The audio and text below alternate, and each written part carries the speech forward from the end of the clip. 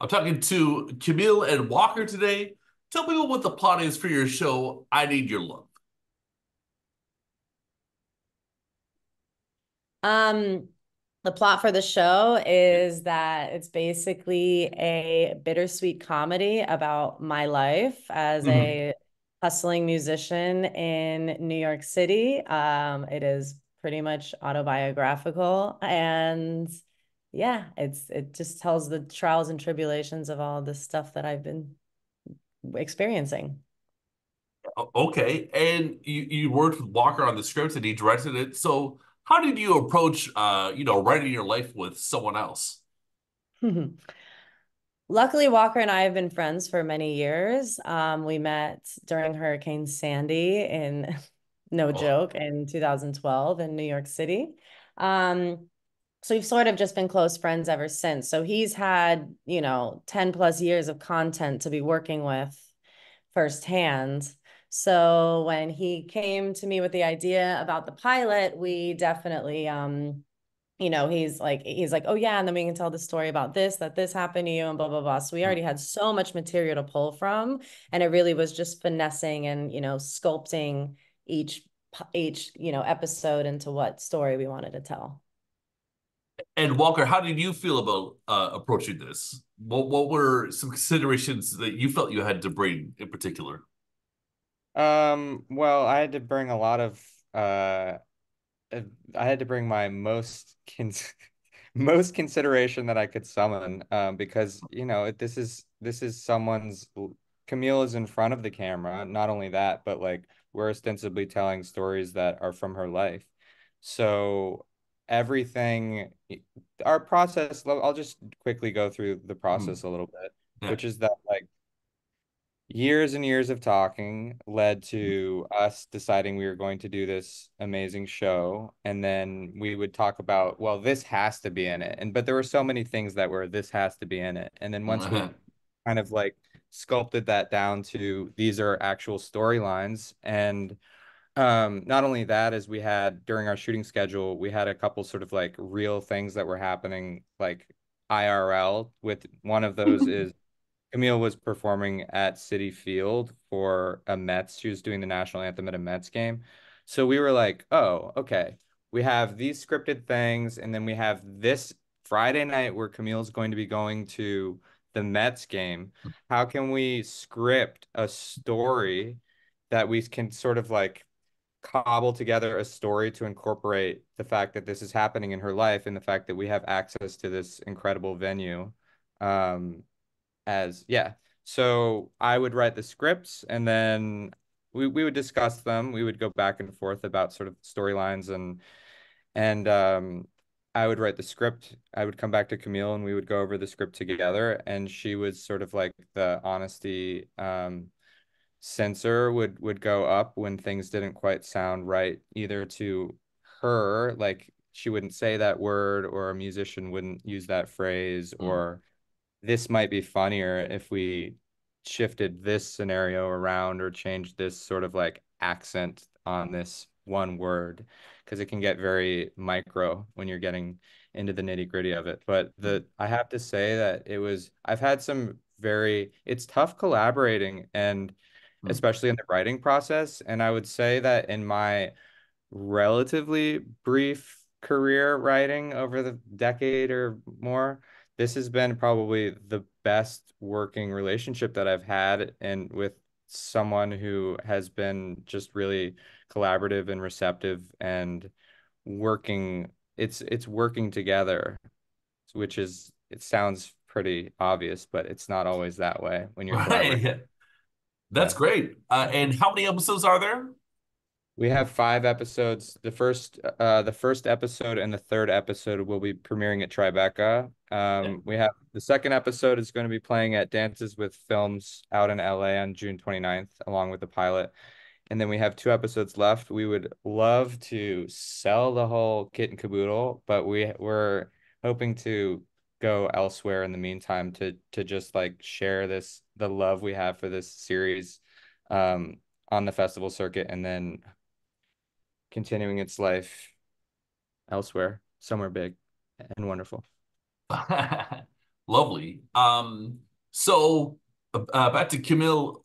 Is it ever kind of weird, like putting your life story into art, in a way where it's not like interpreted, it's or less interpretive. It's just kind of out there. Do you ever feel kind of like, oh my God, maybe I shouldn't have put that in there, but it's too late. It's playing in Tribeca. Um, the answer is absolutely 100% yes. But I Yeah. think I've had because I release my own music and I've been releasing music for the past few years now. And then that's already a form of sharing some sort of vulnerability or sharing some sort of piece of myself, right, to the public. And but that's always been in a highly curated way. You know what I Mhm. mean? I'm in control of every image or video or promo or whatever that is in charge of that. And so in terms of that is what I meant to say.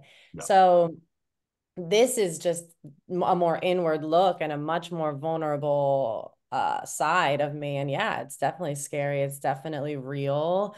It's definitely insane. And so yeah, it was tough. And I'm excited. I mean, like it's happening. It's out there. It's it's happening, baby. So we will yeah, we're eager to see where it goes from here. I bet you are. So, given the title of this project, do you think making any art is like seeking validation? Yeah. I And mean, you, I think I mean, I didn't mean to answer that so quickly, but I think there's always this, especially I'll just speak in terms of songwriting because that's kind of mm, what I know more, is that or like putting out music as an artist, there's always this push and pull of like, who are you putting this out for? Are you putting this out for yourself? Are mm, you putting this out to gain attention from people and to fulfill this hole or void inside of you that you need to be validated in some sort of way, correct? Oh, if I get X amount of plays, then I'll feel better, or if I get a record deal, then it'll all go away. And so I think that there's definitely truth in that question that you just asked for sure. I'd be lying if I said no. So I said mm. the most honest answer there. What do you think, Walker? Um, so do you think that, phrase it again. So do you think Like that that any sort of art is seeking validation? I don't I think that it's a complex answer Hmm. because Okay. um I mean I think you we just have to answer it from our own the only perspective that we have, which is our own. Hmm. And I mean, I would prefer to think that I pursue art or want to make art because it's like inside of me and I have this compulsion to do it and I need to do it because I need to express myself. But I think that would probably be a little bit like dishonest because like there is certainly like we are seeking something externally because this life is not lived in a vacuum. Hmm. So I think that like most certainly I'm seeking it from who knows where, hopefully for the right reasons, but not always. Sometimes it's for the wrong reasons, but I think that like there is a bit of drive certainly in there for just needing that needing And that. I Sorry to interrupt. I could also just say that and when you say validation, it doesn't even need to be external validation. But if you Hmm. release art for validation, the answer is yes, like to validate yourself, to be like, I did that and that's me and good job, Cam. You know what I mean? Like Hmm. there has to be some sort of validation, I believe, yes. I think even if that is the case, if people connect with it, it doesn't matter. I think that's a great way of looking at it, and it's simple and it's pure. So I'm with you there. Thank you. So, do both of you have a favorite moment in the show? Camille, you go first. Like on camera or just like in the process of it. Let's say on camera.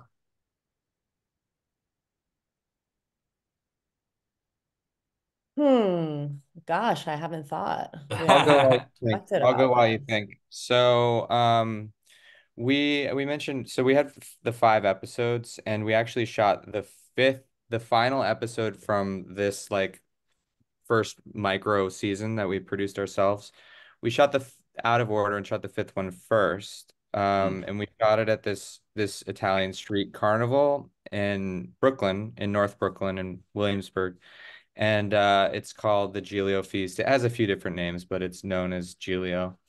And we shot in the middle of the carnival live with no, like, we didn't have any PAs like roping people off or anything. We just completely did it run and gun. And it was an extreme sort of example of trial by fire.